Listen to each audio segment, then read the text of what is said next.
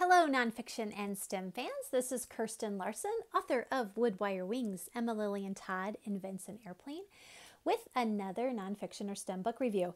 And tomorrow, I might be reviewing more books tomorrow, but today I am looking at Annette Whipple's latest book, Who Knew the Truth About Owls?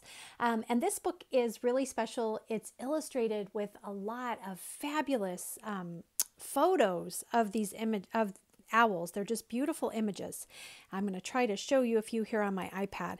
The thing I like about this book is that there are so many ways in for children of all ages. So each spread has a question. So for example, what's for dinner? I'm going to try to show you this one. Here's a spread. It says, what's for dinner? And the cool thing is, if you have really young children, you could just read that question and then look at some of the pictures, because look what's on a plate. A bunch of different creatures that an owl might eat. So if you have small children, you could just read this top level and ask them about what they see in the pictures. For older kids, there is additional information about the types of things that owls eat, and there are pictures of different owls in the process. And then just to add an element of fun, there's a little cartoon picture of an owl who kind of has a sassy voice, who shows up on each and every spread making little snide comments, which of course adds to all the fun.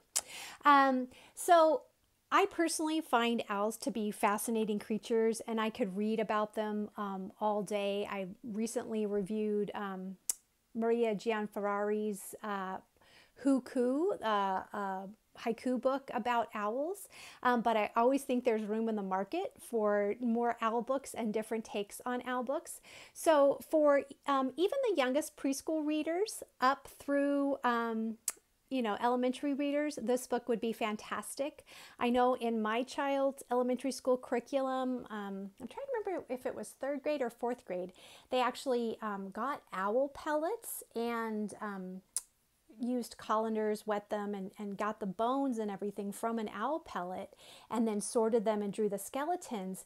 And there's a whole spread in this book about owl pellets and a guide to some different bones that you might find based on different things that the owls have eaten. So Annette, I highly recommend this latest owl book, Who Knew, from Annette Whipple.